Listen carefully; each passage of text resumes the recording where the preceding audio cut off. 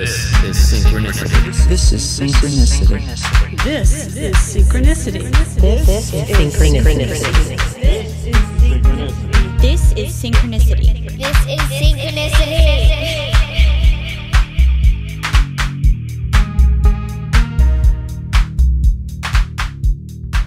Welcome to Synchronicity. My guest this week is Stephen Kampmann. This is Stephen's third time on the show. That is a holy number for guests returning. Only cool people get to lay claim to that. We talk about dreams, and specifically a dreams course that Stephen has put together. Really, it's more of kind of a one-on-one just way to get in touch with your own creativity via the modality of dreams. And if you have listened to Stephen on either of the other podcasts I've done with him, you'll know how immersed he has been his entire life in understanding and using dreams as creative tools. So it's really something that if it resonates with you, I highly recommend you check out, get in touch with him. And you'll hear it at the end of the episode, but I'm going to say it right here. This is how you get in touch with Stephen. Seasmoke at OPTONLINE.net. And that's seasmoke like the sea. Like I'm out there on the ocean. So go and get in touch with him if this resonates with you. And I'll also have links for that too. And don't kind of take this lightly. Truthfully, there's not a lot of people who I come across who really understand this shit as well as Stephen, and really have not only understand it from an intellectual standpoint, but has applied it practically to his own life.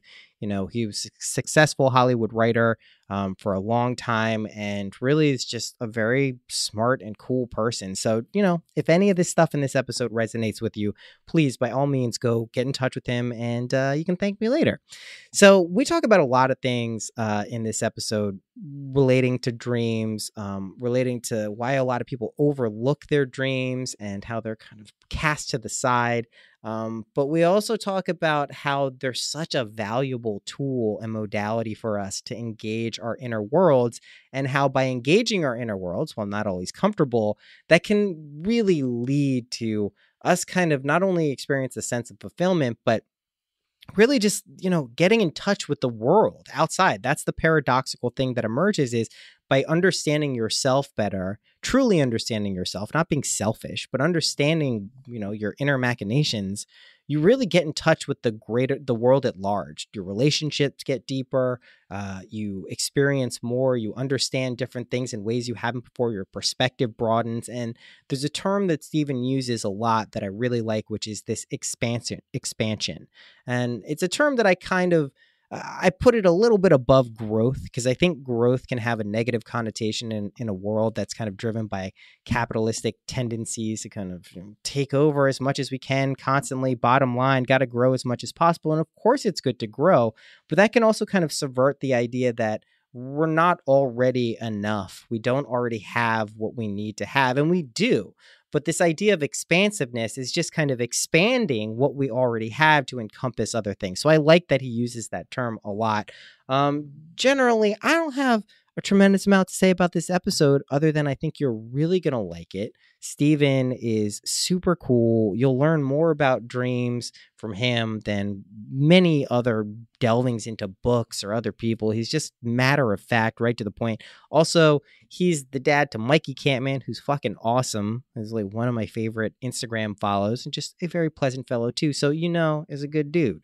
So that's it. I got to come up with some fake ad to promote something. What are we going to promote? Well, promote weed. It's really good. Go and smoke it. Take it as edibles and CBD, and good for gout and gonorrhea. And no, that's not what I was looking for. What's the thing? The glaucoma. I know it's not the same as gonorrhea, but they're both not good. Don't get them. Weed is good.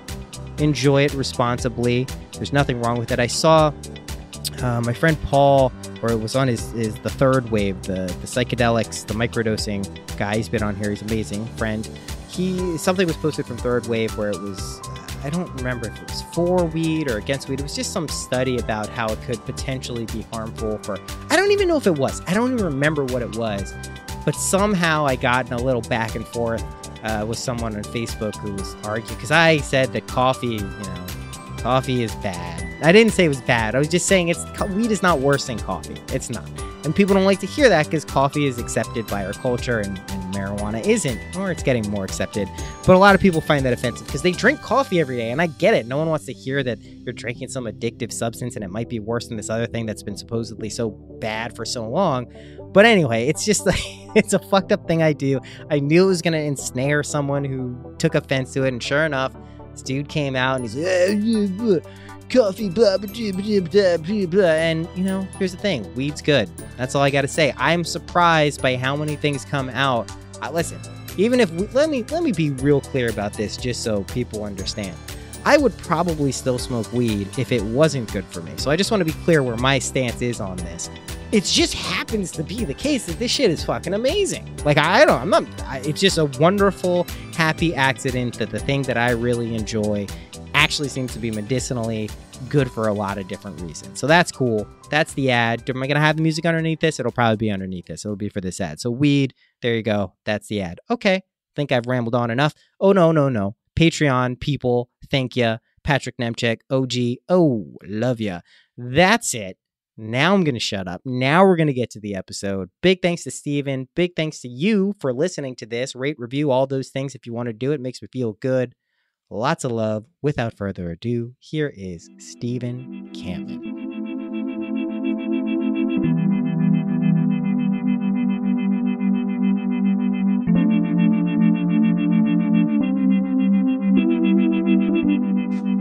All right, now it's working. Okay. You know what? All right. He said he's having trouble with his. Can you hear me now? I'm connected to you, so I can. Are you calling his number? He's calling you, I think.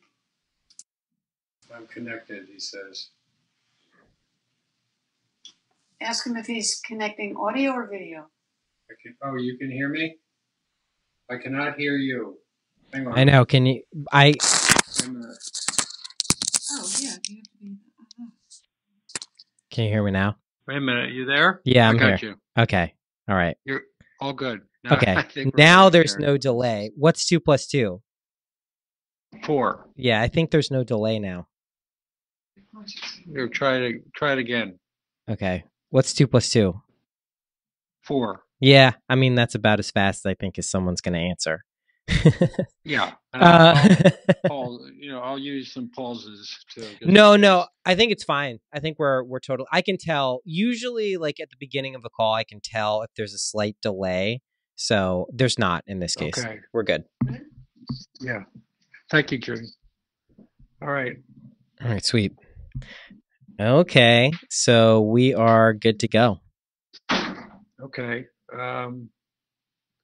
It's two guys. Like I said yesterday, the ideal for me is that you're a client. You're at some point become like a client I gotcha. and ask the questions that you would ask me if we were doing it. And I'm thinking of what I'm doing is putting a package together of fee, like an hour to talk to me, like during the process would be, you could buy a group of those Skypes, that's what I do with this guy in Israel. And then the teaching's going on, but then you have the one-on-ones, and that's all included in the price. I gotcha. Yeah, that sounds good. I mean, if I Okay. were you, what I would do is Yeah. just give the contact information and then deal with it however you want once they get in touch. You don't need to go through like a whole thing. Oh, yeah. Yeah. Definitely. I'm not going to. Okay, I mean, cool. If you ask me because you think it's appropriate, well, what would this cost me? Then I'll answer it. Yeah, if you yeah, don't yeah. ask me, I won't. Yeah, in context too. And I mean, I think the main thing is just getting people interested because like both times you've been on before, Yes. people have really been happy with everything. So, all right. Okay. So we ready to get started? Ready to go. All right, cool. Well, thanks for coming on, Steven. My pleasure. Good to be back again. So we've spoke intermittently. I mean, I don't know when officially the last time we jumped on a podcast to speak, but we've spoken several times, many times probably in between the last one of those. And I know we've each gone through our own trials and tribulations since then. But what unites us typically, besides good conversations, is the topic of dreams and your keen interest, experience, and just kind of passion for dreams is something that always kind of comes up. It tends to come up in our conversations. And I know you've been kind of working on this thing you're calling the Dreams Course. So I thought a cool thing to do for this podcast would be to A, obviously catch up, but B, so you could tell me a little bit more about what this is, kind of the genesis of it, and, you know, what your kind of hope and expectations are for it. That sounds perfect. Okay, Great. cool. So what have you been up to for, I mean, I think it's been like, I didn't check beforehand. I didn't do my due diligence, but I think it's been at least a year, maybe a year and a half since you were on this show. Yeah, I think that sounds about right. And we have talked a little bit, and you were working on some of your projects, and we bought a house in Maine, and Yeah. all my creative energy has gone to this beautiful place we have, and we actually are now our main residents. Cool. Congrats. And we have, thank you. So, and we get to vote here and all that stuff, but we still have a place in New Jersey, so we're still a little bit of half and half. So that's really been the year, honest to God, just getting all that put together. Well, let me ask you this. When you move to a new place, I mean, I've done it, I don't know, 3 or 4 times, like big moves, like interstate. Does your dream life tend to reflect kind of I mean, at least for me, it's usually a turbulent, I mean, even if you're moving somewhere you want to be moving to, just the process of it psychically is heavy. Do your dreams get influenced by that? Oh, definitely. Because, when you make a move, it all creates uncertainty. Yeah. What's going to happen? What could go wrong? In my case, when we moved from California to New Jersey, we brought our 3 children. And then the worry becomes, are they going to adapt to this place? Yeah. What if they don't adapt? I used to walk to class because I didn't understand. I thought I had to entertain students. So I thought I had 8 hours of entertainment a week. And I never knew what I was doing. And I would, go up there and somehow get through the first year. And the second year, whenever I'd run into one of my students, I'd hand him $5 and would say, sorry about last year. I really didn't know what I was doing. And what teacher do you have now? Oh, I have Mr. Brandwood. Oh, you'll catch up. He's really good. So I would say my dreams during that time would be anxiety filled chases, being in unknown places, not a calming internal life during those kind of moves. Well, it's funny you mentioned that because I haven't been physically moving anywhere, but those have been the kind of recurring themes of my dreams for the past, I don't know, 3-4 months, is these chases. I actually woke up the other day, a few weeks ago, with a word, sodium pentothal, in my head, which I didn't even know where it came from. I later I Googled it right away because I woke up with it. And I'm like, what is this? And then I later found out it was that controversial drug that is an anesthetic that's used in, executions to put people to sleep before they kill them. And it was messing up and they didn't want to be involved. But anyway, I've had a lot of these where someone was chasing me with that and they wanted to stab me and I turned around and said that. And I, various levels of confrontation. I know, given your avid interest in Jung and Hesse and all of these things, that, it's often useful to turn around and confront these things, which sometimes I have the lucidity or, foresight to do, but oftentimes I've just been running away. And it's interesting that, I'm going to tie this together for something I'm listening to right now that I think is fascinating. And it's called The Warburgs by Ron Chernow. And Ron Chernow is like my favorite author right now, biographer, did Hamilton, Washington, really cool guy. But he's writing this book. He wrote this book about the Warburgs, which is this very prominent Jewish, German, American banking family. And they were pivotal for the First World War, Second World War, all of these things. And a tragic story in a lot of ways. But one of the brothers, one of the people of the original Warburgs was this guy named Aby. And he had all these crazy dreams that later, looking back, because everything was well preserved, he was a avid bibliophile, put together this huge library, but all of his dreams were like weirdly prescient, like always. Like they, not to like an occurrence of impending war, but like that they were going to get bombed eventually, and we need to build these defense towers.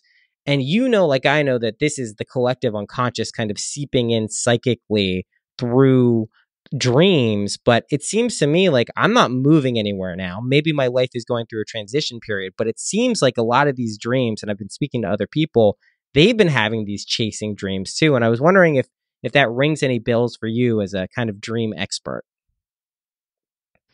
Yeah, it's also interesting because I think there's kind of a national anxiety going on. Yeah. Nothing to do with specific personal matters, but kind of the running joke, it's a nation on Xanax.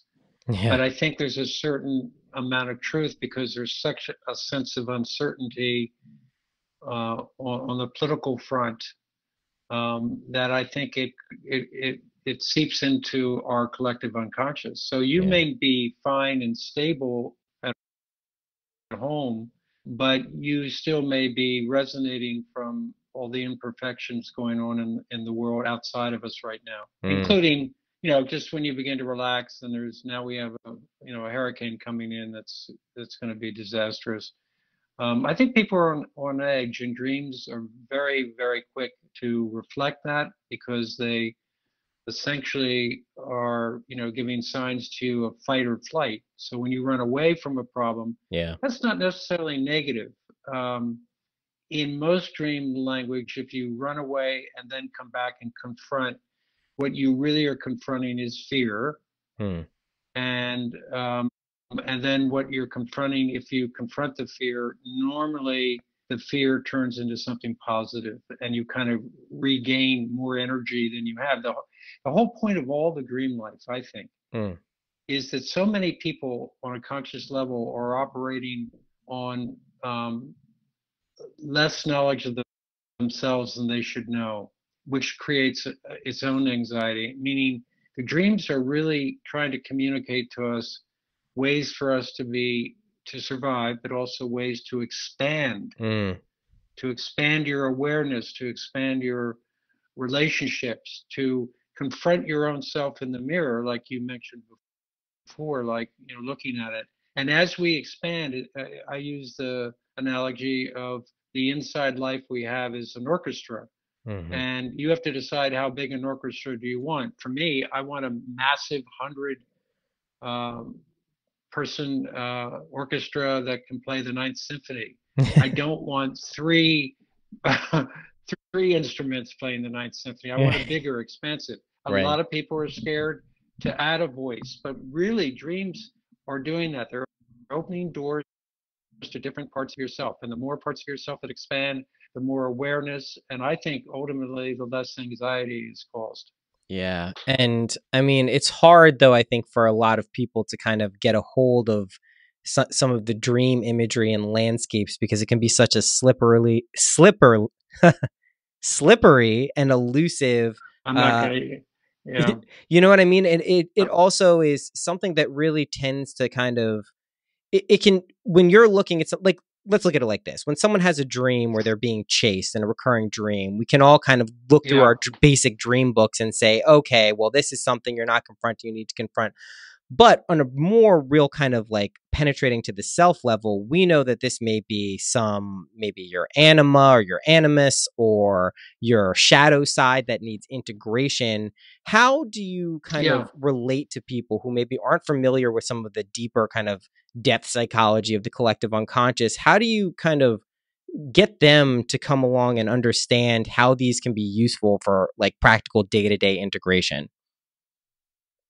God, like it's such a pleasure to be talking with you as we've done on the phone about these kind of things, because 99.9% of the world really aren't that interested in dreams. Yeah. Even though every night, 4 movies are playing in their head. Yeah. They discard it like so many people do. And,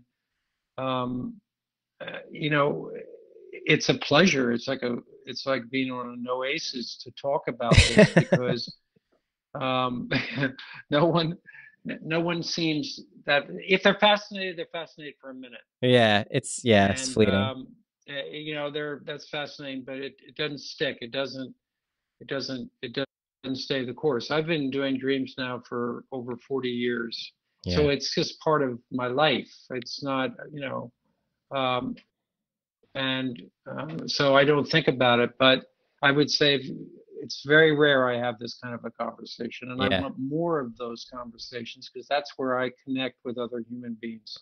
Yeah, and I mean, what's cool, the thing about dreams is it, like you said, it's so easy to kind of discount and just, oh, that was weird. That's me just unpackaging kind of stuff I wasn't able to consciously grasp during the day, kind of the Freudian outlook. But to me, I mean, I think the reason I imagine a lot of people listening and myself, like, for me personally, life doesn't feel that different than a dream in any way you might want to, outside of like I'm not lifting off and flying and just changing landscapes immediately, but the terms of the range of emotions, the circumstances, like I was struck by a dream a few weeks ago where it was me, my wife was in it, and one of our friends. And I just remember waking up the next day and like telling my wife, I'm like, hey, I just had this dream with you, me, and Karen. This is really interesting. Like, I don't know what it means or anything, but I was just like left with a very strong impression that I should just like reach out to our mutual friend and say hello. And we turned into a really nice Yeah, conversation and exactly. everything like that. But I think a lot of people can look at that and be like, oh, that's weird, or like, that's weird that she was in a dream with you. You shouldn't even be telling your wife, or just some odd kind of reaction to it, or just forget about it. But to me, I look at these as like valid kind of outlets and tools that we can use to engage not only with ourselves and get insights into our own lives, but also connect with other people in a very real way. Like, everyone has that dream or some dream where they're just like, yeah, I remember that.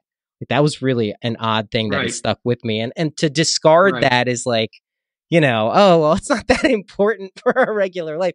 Also strikes me as odd, but I'll be honest, like I don't wake up every day and like put an emphasis on the dreams I had the night before. So I can also relate to kind of discarding it in some ways too. But like I know we've spoken about it in previous episodes, but like what do you view as kind of the one of the greatest tools or secrets that dreams hold for us? Yeah, there's so much of what you just said. I respond to, and including sharing the green dream. Way back in the 70s, I tried to create a group to come together just to share a dream. And I did a workshop a few years ago where I invited people to meet for breakfast Hmm. and share a dream. The sharing of the dream itself is a valid experience without having to know deeper meanings. The Right. ability to come. But as you pointed out, I'm glad you mentioned it, everyone uses the word weird Yeah. or crazy. Yeah. And you don't speak, if you hear French, you don't go, oh, that's so crazy. That's a weird language. It's because you don't know it. And Right. dreams are speaking to us in their language, coming from our unconscious. And it's our job to build the bridge to understand how they're talking to us. Listen, it's not just the meaning of your dreams. Should you change your job, get out of a relationship? Dreams also reflect um, physical ailments that we have, a problem Right. that you might have with a heart or a liver or a kidney. They will show you signs. They're responding to your body. They're giving you information so you can Yeah. do something about it. Dreams are also, as you said, I've had a number of dreams that have predicted the future, and I think I've spoke about them in previous talks we've had. Yeah. But I think ultimately, if I said to someone, "Why watch your dreams?" I would say because every time you pay attention to your dreams, you're building the building blocks of your inner creativity. Mm. Mm. Your creativity is being pumped by your knowledge of dreams. And the more creative you are, I always say in every decision, there's a creative choice. Doesn't mean you're going to pick it, but it's there. And Yeah. the more you pick, the more you're kind of connecting to the way the universe is working. The universe is wildly creative. Yes. Uh, Yeah. I Yeah. mean, I Yeah. mean, I mean, really, really crazy. I mean, crazy aware. So why not tap into that creative energy, whether you call it just energy or God or whatever you want to call it? I want to be connected to that. I don't want to miss out on that. Yeah. Yeah. And Yeah. once again, we live in a culture that is running from the minute they get up to get to something, to do more, and not, we live in a culture you don't have time to sit around and see your kids. Yeah, yeah, Dave, that's a nice dream. I don't have time to hear it now. Maybe later. That's the culture. The culture has turned its back on dreams. Yeah, it has. And I think obviously we can see the negative ramifications of doing something like that. And really just, in a meta way, we're just talking about turning away from your inner life. And this is something that Yeah. like is not only like a choice, like, oh yeah, well, I'd rather do something else. But I mean, who isn't guilty at some point or another, or every day, all of the time, getting distracted by something on your phone or the next thing to do? I was thinking about it the other day as I was bringing in my phone to listen to an audiobook when I was taking a shower. I'm like, when did I stop? Like, when did I do this? Like, when did I not have time to like think in the shower? Like, I remember when it was a time, like, or like going to the bathroom. Like, I remember like you had to, like, if you were a reader, you grabbed like a shampoo bottle and that was your entertainment if you like wanted something to do while you're going to the bathroom. Now it's like, it's just so weird. And like, it's just, it really is. The culture reinforces it really to such a perverted and extreme way that like I mean, dreams were gone 30 years ago, if not more. Like they were Oh yeah. relinquished to kind of like occultism, weird stuff, no meaning, a long time ago. But now it's like, it just, what's also weird to me about that is the world begins to lose also its sense of kind of tangibility of like the real world, the physical world, which is very much like a dream, right? We may have some physical constraints, but they don't really work the same way in dreams. So I don't know. It's a really weird, interesting phenomena, but I know what you're talking about, how dreams are just relegated to like nothing, basically. Well, can you imagine the nervous breakdown the country would have if we had Silence Day, where you weren't Yeah. on you weren't Jesus. on your smartphone? Can you imagine the national nervous breakdown that would happen, that people couldn't connect to someone on this, through all the different social media? I It God. it I would can't. I be can't actually. I'm very no, creative and I it, smoke a lot of weed and I can't imagine that. So holy shit. yeah, Yeah. yeah. That's the other thing, that weed laws have changed. So Maine is now one of those states. Is it recreational? Yeah, it's moving very quickly to that. Amazing. They passed it, but the governor is fighting it. Yeah, But it's that's like New another one York. of those. Um, so the creativity part. I always say that I would have never written film, movies, and television stuff if I hadn't paid attention to my dreams. Not that I used the content of the dreams, but Right. I became kind of absorbing the creative process of dreams. And so imagery and ability to fly and be imaginative, and all those dreams are so imaginative, they're so brilliant, that you are always wonder, who's the dreamer here? That's how good Right. they are. Well, and Um, that yeah.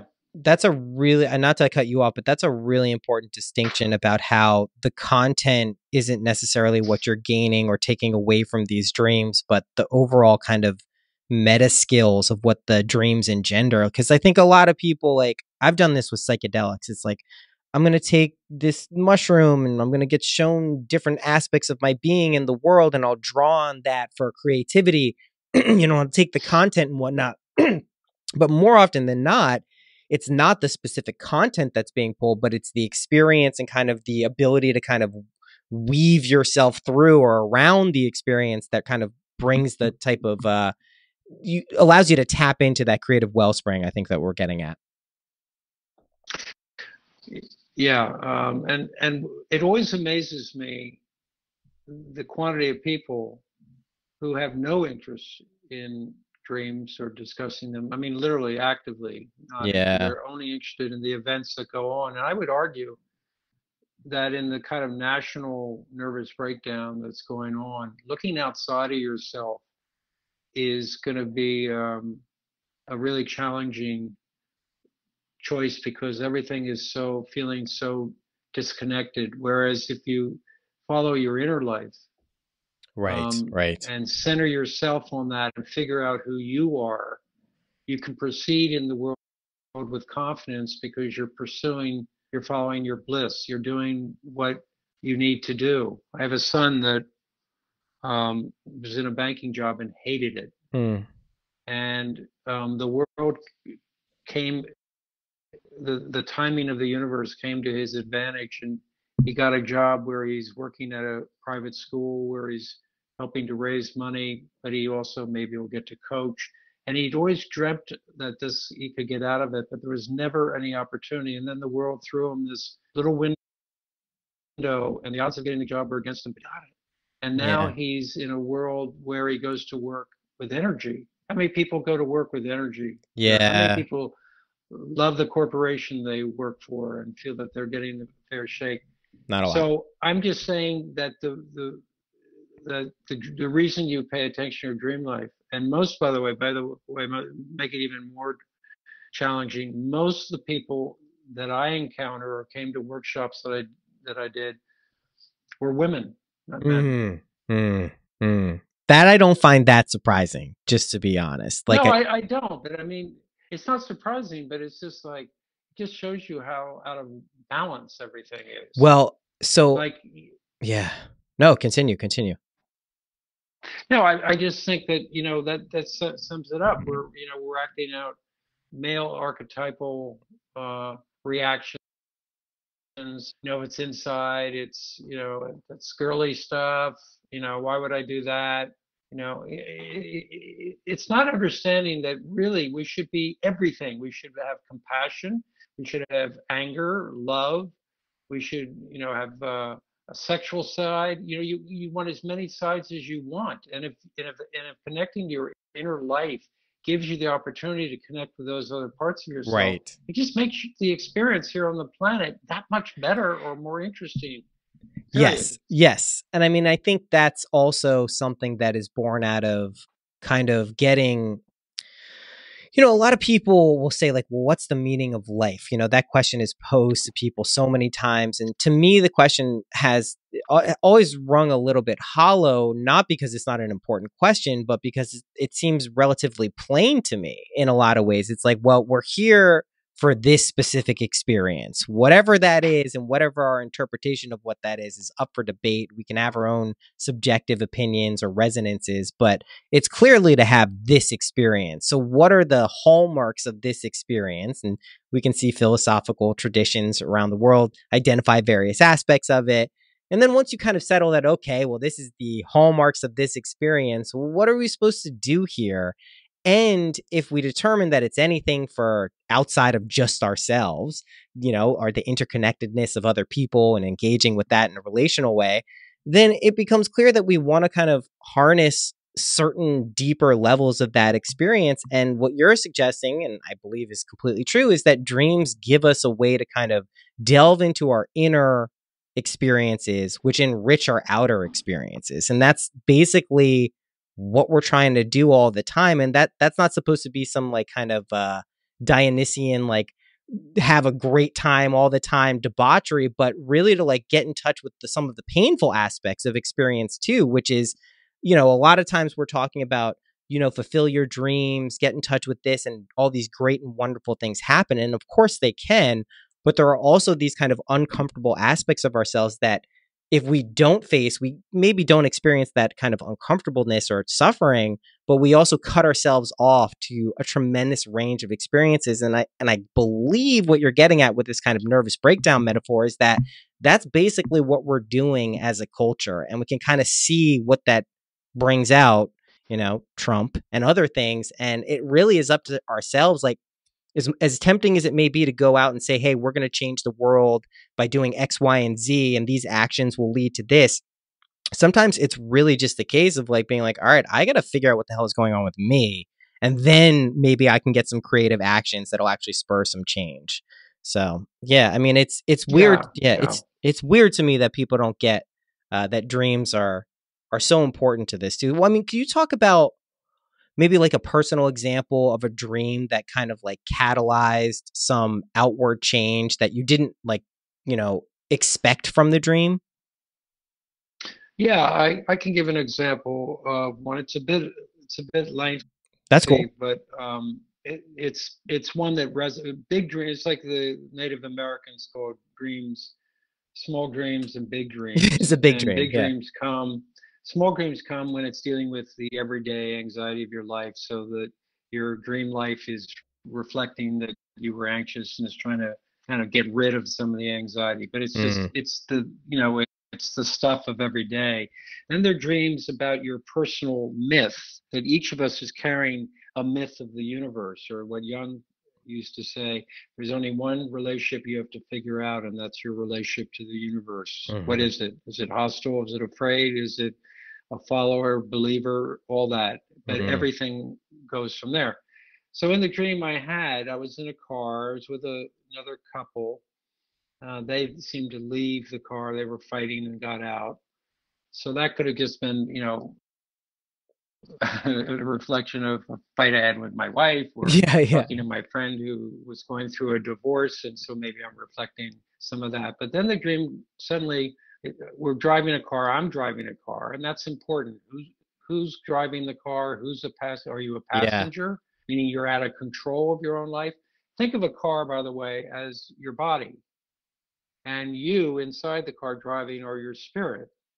So there I am uh, driving on the freeway, and suddenly I go off the freeway.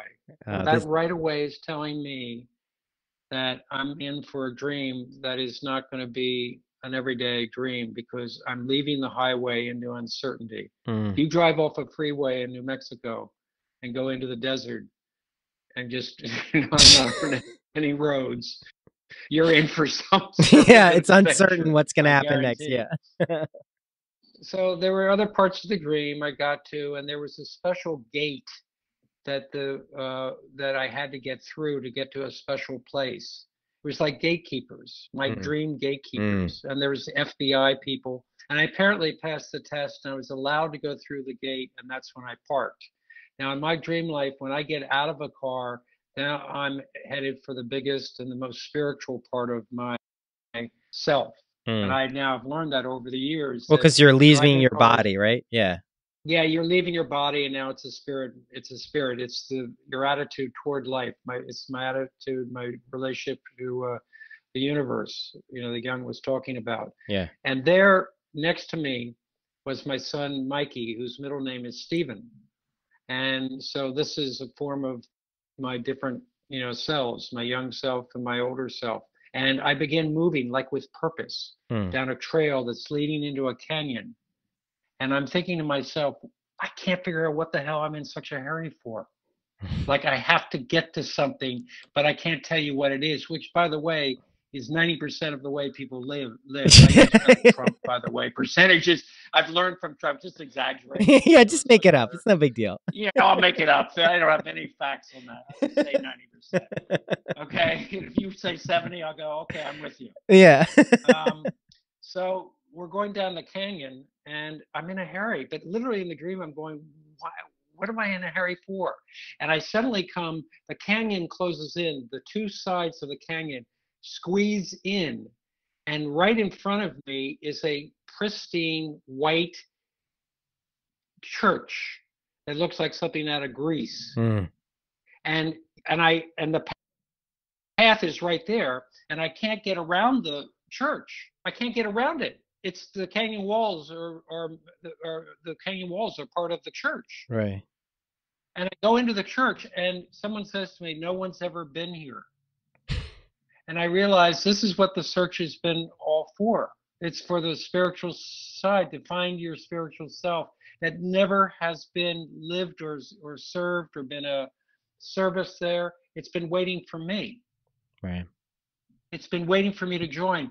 And then I'm sitting there, and this wonderful, happy Black family African Americans arrive and are in such a joyful mood, and they sit down and they have a picnic outside the church. And then I turn and go, but there's got to be a right way around the church. Take me in there or something. And the little boy, one of the little boys sitting there, led me to a hole in the ground. Hmm. And I had to decide, and I'm going to ask you, I had to decide then, shouldn't I just stay at the church? Isn't that where I'm been trying to get to? Or am I so addicted to seeking, I don't want the final result. I just want to be in a constant state of search. And so I woke up before I made the decision. And I always ask other dreamers, what would you have done? Would you have stayed at the church? Or would you have dived into the dark, mysterious hole, looking and seeking I for mean, new treasures? And it's a no-brainer. You do the Alice in Wonderland. You're going down that hole. well, see, and that's the thing. And I thought, that's so sick because you've arrived. The church is over, and I go, oh, the hell with the church. Yeah, no, what's down here? Yeah, and that is the and that's a decision. That choice is something that I'm going through, and I've been going through ever since I had the dream about 3 years ago. Mm-hmm. It's a dream that I come back to and work on and go, well, am I still wanting to dive?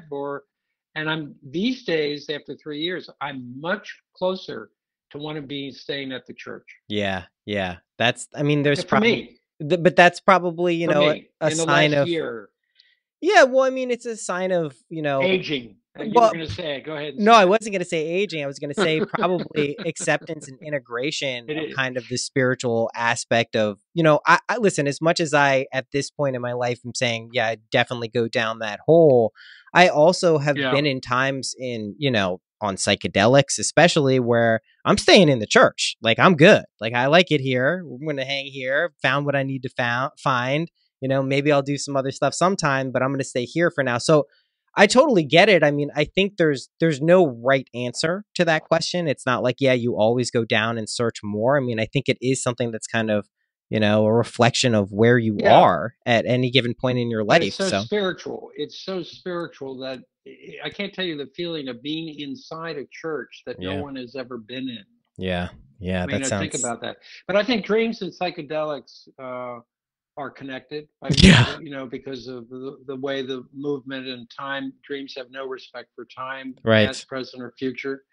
And I was wondering, for you, having a psychedelic experience, did that alter anything significantly? And B, could you see them or view them, a psychedelic experience, as a kind of dreamlike experience? Well, I mean, it's a good question. And I mean, truthfully, it kind of gets to the root of how I live my life. So my first psychedelic experience I was 15 in Boston at a 5-week summer program at Berklee College of Music. It was like, I was a sophomore. I was going there, and some kid, one of the people I met, of course, brought some sunshine acid from San Francisco, and I knew it. I had researched it. I wasn't like a neophyte in terms of like understand. I wasn't like, yeah, sure. I had researched it a lot before. I was really interested in it, but I had never done it. And I took 3 tabs my first time and proceeded to have a 18-hour, obviously life-changing. Just, I realized more than anything that I wasn't the center of the universe, that like everything didn't revolve around me, which was, I know sounds crazy, but like some people still haven't realized that. So like, I get that it's not plain for everyone, but to me, it was a really big realization. But of course, it also really altered. I mean, I'm adolescent right here, right? I'm going through puberty. I met right on that trip, I met a girlfriend who I had for 2.5 years. So, I mean, it led to a lot of really big things, but more importantly than the actual circumstances it led to was the shift in my consciousness that, further exploits into psychedelia proved to me that this reality is so much more malleable than we're taught to believe, or that we experience regularly, where it just feels like Newtonian, ABC, this is how things work. And it's, if you penetrate that enough and then kind of dwell in that space, I think it reinforces, among other things, an interest in dreams, but just kind of how dreamlike existence is in this reality anyway. And so then it's like, okay, the same things I'm learning and the imagery and the kind of lessons and things that I could be learning in my dreams are directly applicable to my waking life. Was a big revelation for me. And then later on, when I had a very big psychedelic experience that lasted essentially for 3 months, where I was just launched in, my life was one giant synchronicity that extended through the waking and dreaming state. So it was, I'd go and have synchronicities nonstop for the entire day. I woke up and then I'd go to sleep and it That's wouldn't good. stop. It would just That's keep. great. Yeah. And it was great at the That's time. Yeah. It was pretty that's fucking when awesome. you're in the zone. Oh, it That's was when you're in beyond. the It was zone. insane. It was, I mean, it was to the point where it was overwhelming psychically. Again, at this point, I'm 20 Right. years old or Right. something. Right. I'm at college at this point. The horny 20 something year old trying to deal with the secrets of the universe while going to a music college. It was obviously an overwhelming experience, but that experience where it didn't stop when I slept and I'd wake up and have the same kind of knowledge. I was like, okay, well, that's something. That's not like, I'm not making this up. Like, it's lasting through. So it showed me there is a thread of Right. consciousness that is, even if we're not aware of it, exists throughout all of these kind of states. Yeah. Yeah. So they're related. It also, I think, when that happens like that, well, they are related, and I think that's because in a way, when I've only had a small sampling of that, and it was in Jamaica. Oh, I love And Jamaica. well, I did a film there in Jamaica for That's my 3 spiritual months, home. and at Yeah. the end of, well, I literally thought I was some sort of Jamaican god by the end of the movie. I feel you. No, I I get had it. no sense of anything. I was absolutely 100% crazed, I love it. absolutely crazed, and happy. Yeah, of And course. That's meanwhile, what comes with it. and as soon as you're happy, well, that's my great thing. If you get too happy, the universe kind of is paying attention. Yes, that Like, is true. I'll be the one who's happy here, not you. You need to complain more and hide your happiness. So it's like that kind of thinking. But what you said, I think, is really critical because you continued it in synchronicity. And that's just like a huge growth spurt for you. Yeah. It's like you connected through the psychedelics, and then it continued on in synchronicity and people you met and things you did. And I think that's the purpose of dreams. I think it's to make us expand and grow. What is more boring than meeting people that are completely stuck in their lives, Yeah, and don't know how to get out? And their dreams are things like about I'm in a car and I'm in a swamp and I can't get out. Well, yeah, okay. And then you are stuck, but then to discover they didn't really want to get unstuck. right. They just wanted to tell you they're stuck, Right. but they're not Right. willing to do the work. That's why my dreams course is not for everybody. Okay. It's not for everybody because it's not for people that don't want to face, like you said, you're facing parts of yourself you're not going to love. Yeah. Some of your greed, your pettiness, your jealousy, your anger, your way you treated people in the past. It's not all exciting and happy that way. And many people would want to get off this road. Oh But yeah, the no, course I'm that's offering, that's what mine is like. You will be a changed person after this course. I will guarantee you. I don't know if you'll be a better writer, but you will be definitely a changed person. so. And for many people, that may not be what they want. Well, I mean, And then others, they do. we'll assume that people who would get in touch with you would. But so tell me about Yeah. the course. Tell me kind of the intent behind it. You don't have to give me the entire overview of what it is, but just No, I'm not going to do that. Yeah, what is the I'm going dreams to give course? I'm going to give you the syllabus. Yeah. And I want you to be like a student who asks me questions, because here's what's exciting about this podcast for me. I'm inventing this. I invented this 2 weeks ago. And it was the first thing I felt in a long time where I said, I want to share this with other people. Yeah. And let me begin by the first thing about my course. It's not a group. I only work one-on-one. Like you and I are doing right now. We're on FaceTime and we're talking. I'm going to do that the same way. I'm going to Skype, and so people are going to see, or if the person is nearby where I live, we'll meet one-on-one. That's where things happen. I just am such a non-group person. Like I'll go to a yoga class with 20 people, and I'll be trying to do the toughest thing, the toughest move because the teacher's doing it, and I don't want to look like an idiot Yeah. in front of all the women. I want them to think I'm cool. I try it, and then I spend thousands of dollars to get my back readjusted. Okay, so this is evolving, and you're part of that. You're part of what I think is exciting.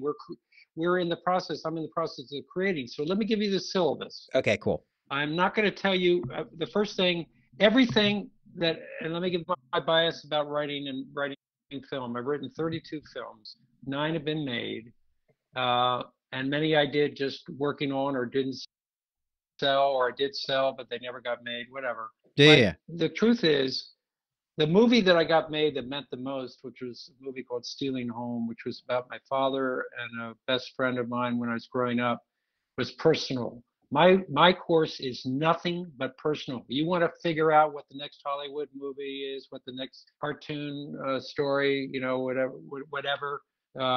That's fine. Go do that.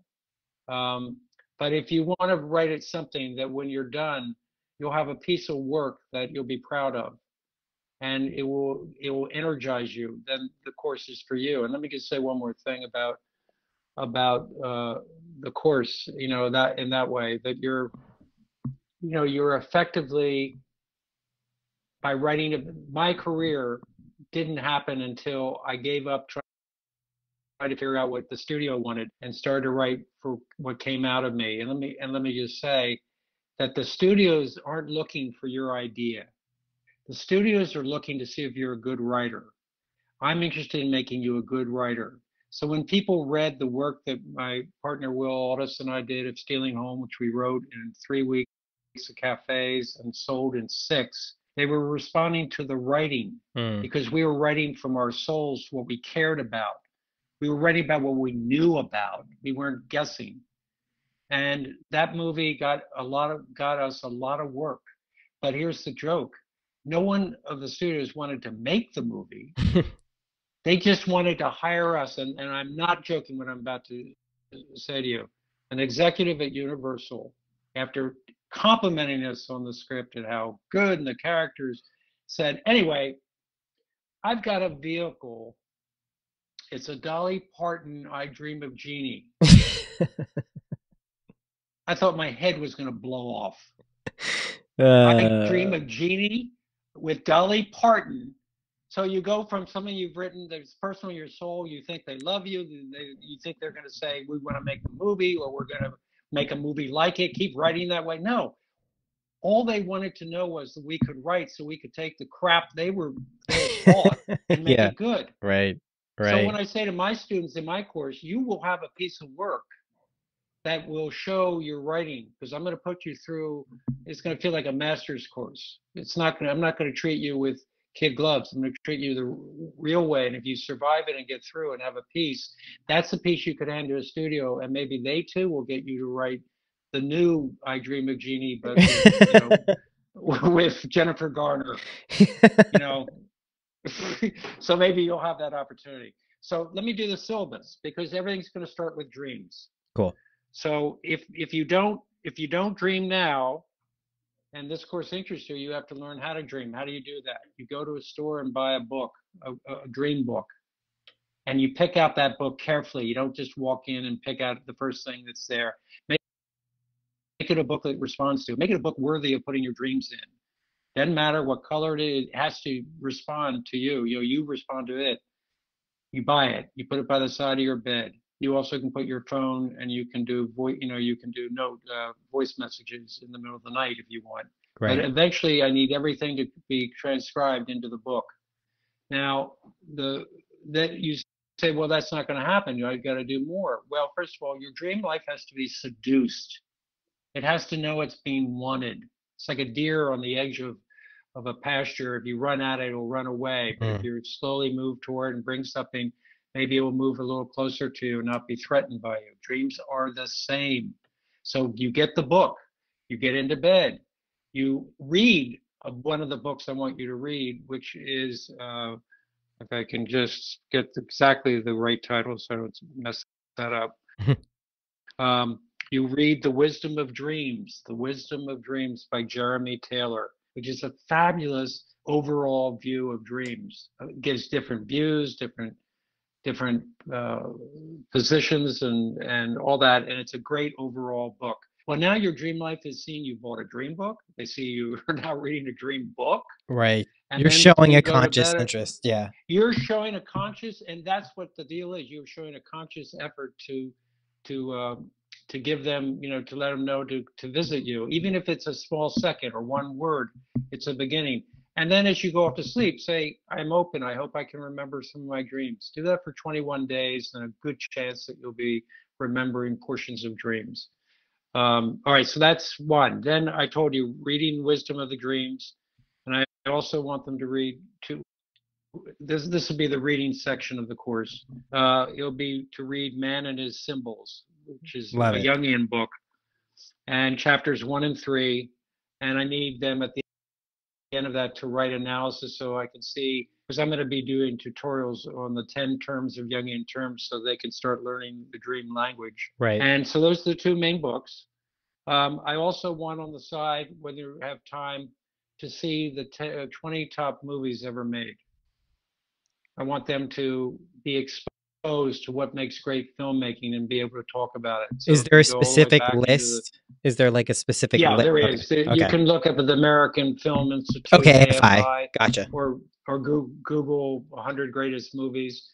Pick them out. Actually, your real goal is to have seen as many, because now you will be able to talk about movies in the 30s and what was happening to the studios in the 40s when 80 million people went to the movies, to those little movie theaters you see in little towns that aren't movie theaters anymore. They were being used every weekend. And you just become you're diving into the world of dreams and film. All right, so now you're done with that. You're doing that. You're not done with it. You're doing all those things at once.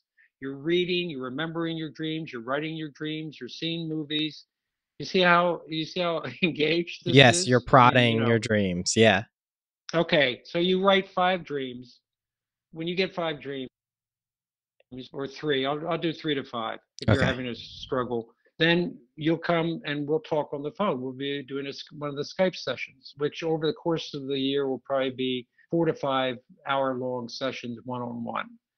And at that point, something in the dreams you relate to me will trigger something. It could have been something about your grandfather, it could have been something about your father or your brothers, or something that happened to you as a child.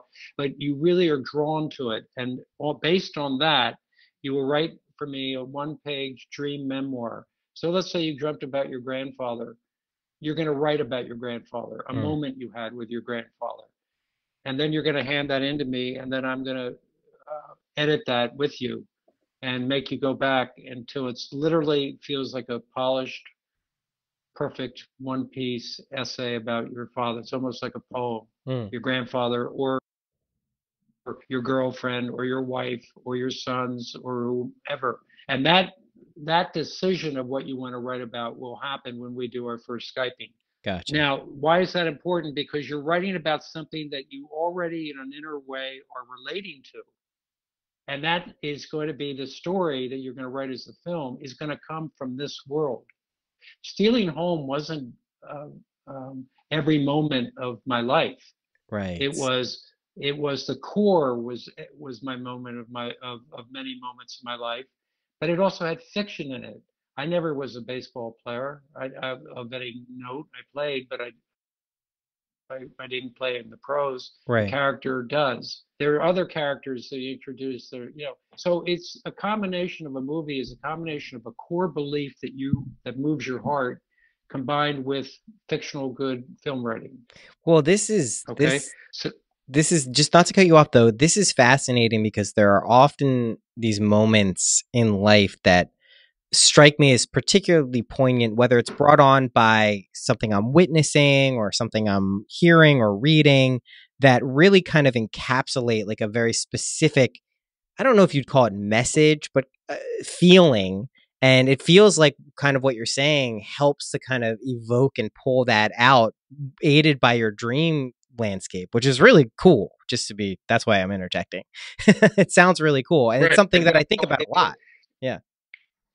Well, and also like when I just had been fired off Newhart when I wrote Stealing Home, and the Mm. reason I wrote Stealing Home was to leave for my children. I thought I was going to be out of the business. Right, I right, ended up, right. working 18 years in film after that. But I thought I was out. Why? We're writing something no one cares about. It's about my father. No one's going to pay attention. And Yeah, then I realized. But when my point is, Will and I were better writers when we were writing about something we cared about of course. than if we tried to write something that's funny but then we don't relate to it. Period. The writing elevated. So anyway, on top of everything else, one of the movies that we will go through and analyze structurally is Good Will Hunting. Hmm.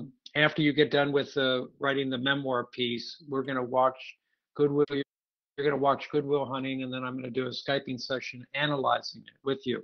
Why does it work? What's the structure? How do they hide the structure? And I'm going to also analyze it with you in Jungian terms. That's why I Oh, need cool. you to understand what an animus is, and the self and the archetypes and collective unconscious and shadows and all that. Because we're going to do it both like that analysis as a film and analysis as a Jungian piece of art. So at the end of all that, of Good Will Hunting, you're going to take a real workshop with one of the really good writers out there. I did one with Robert McGee, and I did with another well-known guy. And the reason is that's a 40-hour session, and it's kind of cool. 40-hour session that you will learn everything about film writing. It'll be like if you were just on your own, it'll take you 5 years. Right. And when you do this course, you'll know by the end of the week. I threw out a script after doing this workshop. I threw the whole thing out. Really? I threw it, and I made up 25 copies and a lot of money to get the copies. And I tore it up and said, I have to throw this thing out. And That's funny. for me, this course is the course I wanted. When I didn't have any, I got hired at Orion to write a female Animal House. I'd never seen a script, and I ended up copying the format out of a movie. I think it's a perfect movie. I'm just trying to remember. Oh, I'm trying to remember. Um, oh Lord, it'll come to me in a second. I'm just flashing off it. Um, that I had to copy a script from Orion. I went in their library to say, well, how do you do the format? And then I spent many, many years making many, many, many mistakes. I was lucky Yeah. I got hired, you know? So anyway, they, by analyzing that, will then know. And then that story, that story you wrote about your grandfather or whomever, that's going to be the subject of that's going to be at the core of your screenplay. Hmm. And then with all the stuff you've learned from Robert McGee and all the stuff you've learned through my course, and that is now you will work on that screenplay until you can no longer work on it. You're gonna try to polish it into an amazing. Oh, by the way, the movie that I copied was Body Heat with Body William Heat. Hurt and Kathleen Turner's first movie. If you haven't seen Body Heat, I haven't. I I, I consider it almost it's almost like a perfect movie. I will check it out. It's a mystery. It's dark, and it's really good. And Larry Kasdan is the writer director. Oh, cool. Just to clarify, is your course only for people looking to write scripts, or is this something that is going to be intended for anyone who's trying to kind of, this could just be for writers, right? Who are trying to find a more authentic voice? Correct. For example, well, there are a lot of everything you just said. I'm so glad you asked that. It can be for the screenwriting, for those who want to do screenwriting. Right. It also can be that the writing you work on, that you want to work on, is not a screenplay. You want to work on memoir. You want to work on taking things from your life and writing 1 page, 2 page things on them with the Right. tightest writing you can do. Right. Then that's where the course would stop for you when you've accomplished writing 1 or 2 of those type of things. It actually can be one where the writing, it can be one that you just want to grow. Right. And the writing, I can't tell you the number of workshops I've been in Dream Memoir where none of the people have ever written anything. And Right. some of the stuff coming out of them when they're talking about real things that went on in their life, like abuse or abandonment or whatever they were talking about, and joyful things too.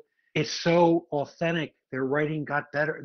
They were literally in the beginning of the workshop. This is one I did with a wonderful memoir writer named Nancy Aaron. Did it in Costa Rica, and I'd say 13 out of the 15 people there were freaked out that they had to write.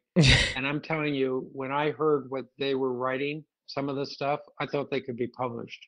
Yeah. Well, I mean, I I think mean, it was so good. it speaks to the experience of writing from something.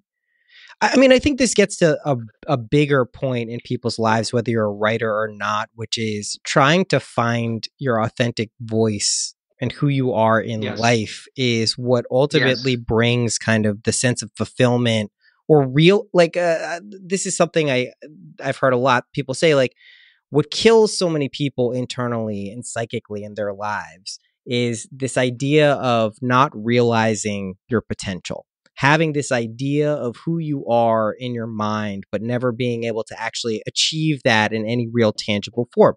And this isn't to say that, oh, if you take your course or you do X, Y, and Z, your dreams are going to be fulfilled right away. But the point is that getting in touch with why those desires are there, what that says about you, how that can shape actually something that's fulfilling for you, whether it's that specific thing or not, is really what we're all trying to do. And it seems like you've kind of taken this template or modality of dreams and are using it as a way to kind of let people get in touch with other aspects of themselves, but also creatively express that in a way that because to me, like personally, I've noticed this recently, like 2 or 3 years ago, that if I don't engage in some type of creativity, like creating something, I start to go nuts. Like I just go absolutely crazy. I'm more irritated. I'm more agitated. And it doesn't mean I have to get an album out or I have to get this finished thing out and be making money from it or anything else. It's just like, it's a thing that has to be dealt with as much as anything else, and expressing it in a holistic way is great. But what you're describing also kind of adds on this kind of cohesive layer to it, how to turn this into something, which to me is immensely useful. You know, if I would say that I'm personally looking for something, it's that, you know? Yeah. I think it's such a really important thing you mentioned, because I think exactly what you said at the core, the sadness that so many people don't have an authentic voice. Yeah. They don't have their voice. They're not even looking to have their voice. Right. But to find your voice, and that's really what you just said is the kind of agenda behind the curtain on this course. Yeah. Because behind it is I'm really interested in you finding the voice that's within you, that's waiting for you, like the chapel that was waiting for me in my dream. There's a chapel waiting for you. Exactly. And this premise of reading books, seeing movies, of writing, all that is doing is breaking down the resistance so you can experience a part of yourself that you may not have experienced for a long time, or in some cases ever. Yeah. That's to me, if someone said that they're not going to write, they don't care about the screenplays, but they do care about the other aspects, I'm just as happy with that. Yeah. I offer it as a screenplay because it's good to have the discipline of writing, and that's my problem. Why I'm very careful about what I write, because when I write something, I commit to it 100%. That's all my mind is on. Yeah. Yeah. And that's not healthy. That's not healthy. Okay, that could kill me. All right, so I have to be careful, because I'll be saying to my wife, "No, I'm just going to stay after I get it."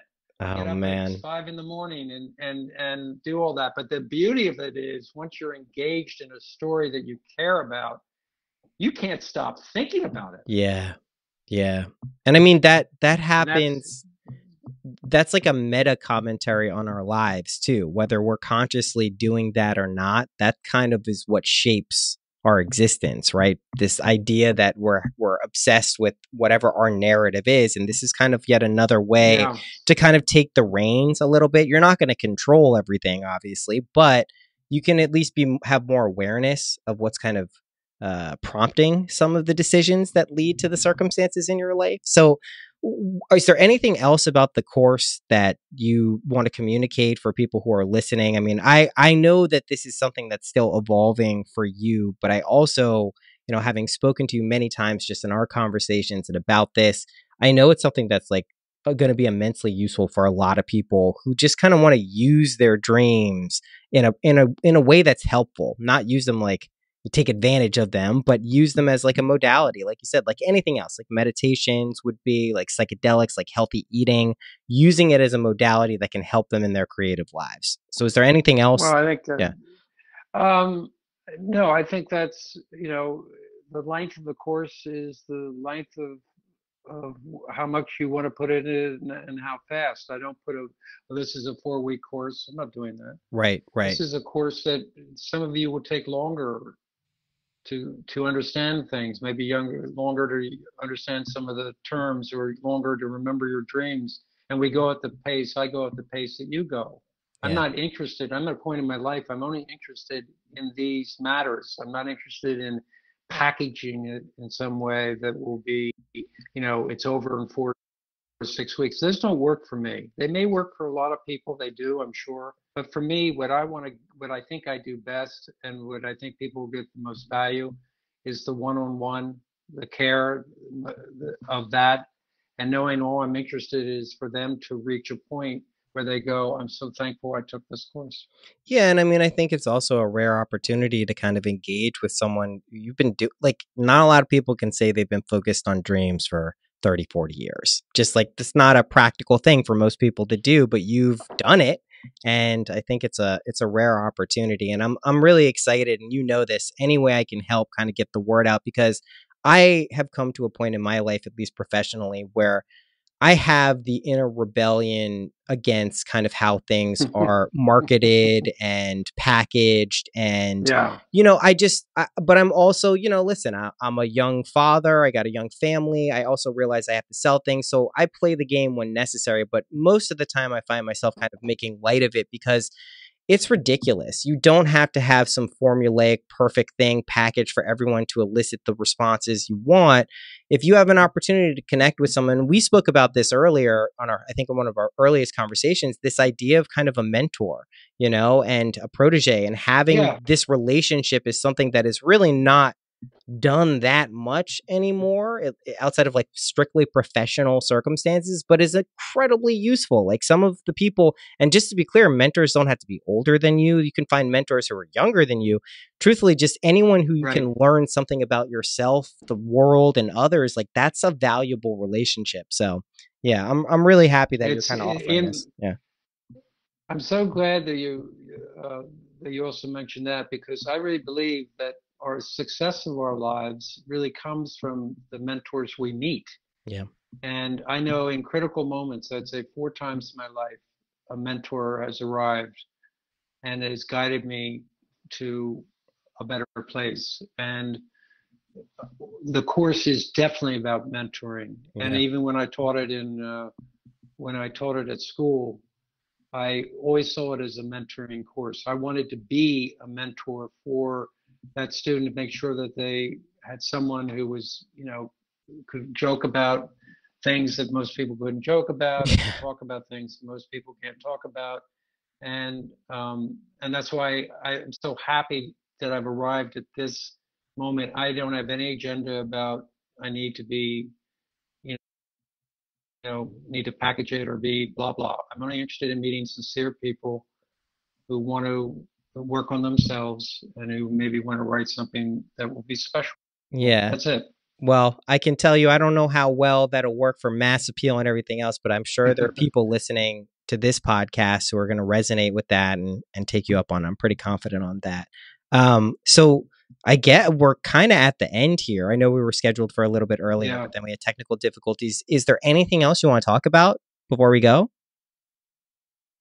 Well, I think for me, I think I'll leave it there because we could talk about many things. That I You know, know. the world that's going on, the storm that's approaching, all that. But I think that enough people are already having that conversation.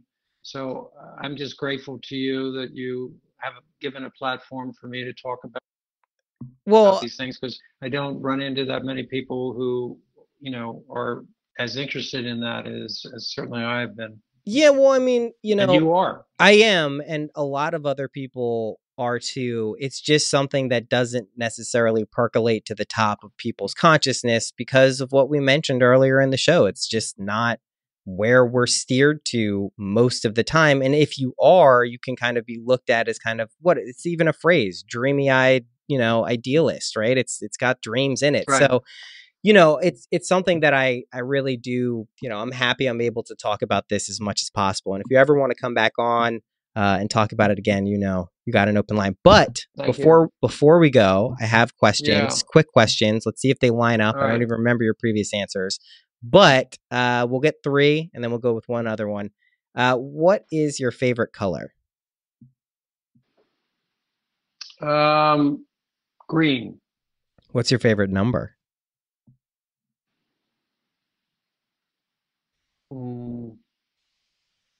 14. What's your favorite animal?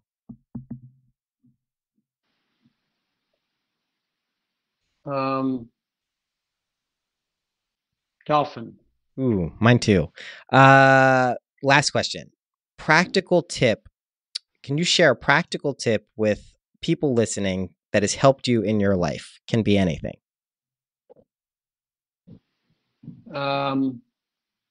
Risk. Take risks.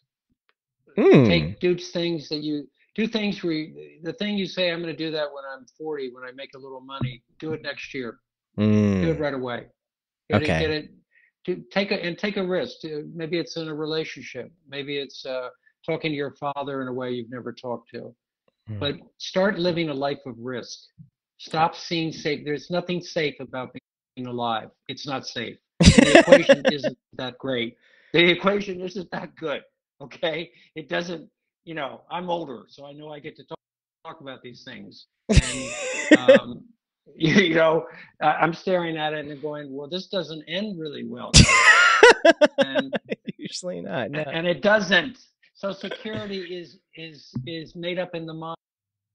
It's idiotic. There's no such thing. So embrace the wildness of being on a planet that's spinning around a star at 200 and some odd thousand miles an hour, and take a risk today and take more tomorrow, and so on. That's my counsel. I love it. I love that your practical advice is taking a risk for so many reasons. It's incredible, Stephen. By the way, I have no practical skills. I was gonna have to, BS my way around it anyway. Here's a question for you. If anyone tried to, give me advice on if anyone is interested in reaching me, how should I do that? Put your email out. Give people your email, and I'll say it at the beginning too. Well, it's I'm going to give it, and it's seasmoke, but it's like SEASMOKE at OPTONLINE.net. And seasmoke, by the way, is something that happens in a lot of places, but I first saw it in Maine, where it's when the water is warmer than the air and it rises, and then it freezes in air, creating kind of like a fog bank, and then it drifts and will stick itself to pine trees and spruces, and it's absolutely otherworldly. And so my company is Seasmoke, was my company, and my house here in Maine is called Seasmoke. Oh, I always wondered about that. My email address is Seasmoke. Yeah, that's it's so funny because I'd forgotten. I first learned of it up here, and now here we are. The circle is complete. But yeah, so that's the spelling, and if they get really confused, I guess they can. I'll make it clear. Don't worry. Leave some direction. I'll make it clear. I know. I'll make sure excellent. people can do that. Awesome. No, I'm so glad we got to catch up. It's Me great. too. Me I too. love We'll hearing your stay in voice and touch. your Yeah. thoughts. Likewise. All We'll good. talk soon. All right, be All well. right. Thanks, Stephen. Talk. Bye. Bye.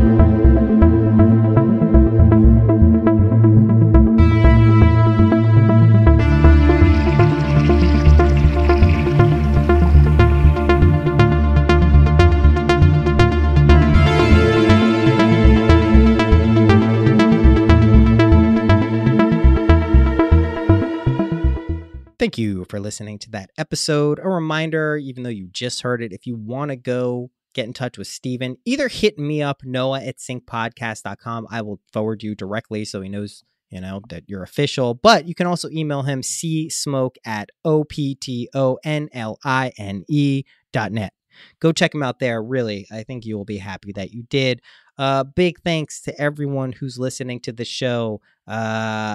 Got a really cool guest coming up next week. I'm pretty sure, I'm like 99% sure it's confirmed. I just have to double check with his assistant, but I'm pretty sure it's happening and you will see. If not, you'll hear me next week being like, I don't know what happened. It's coming up, but I'm pretty sure it's happening. So big thanks to everyone who's supporting the show in whatever way you do that. I really does. It means a lot to me. I like that we can get this out there to so many people who are interested in it. That's it. I'll see you next week.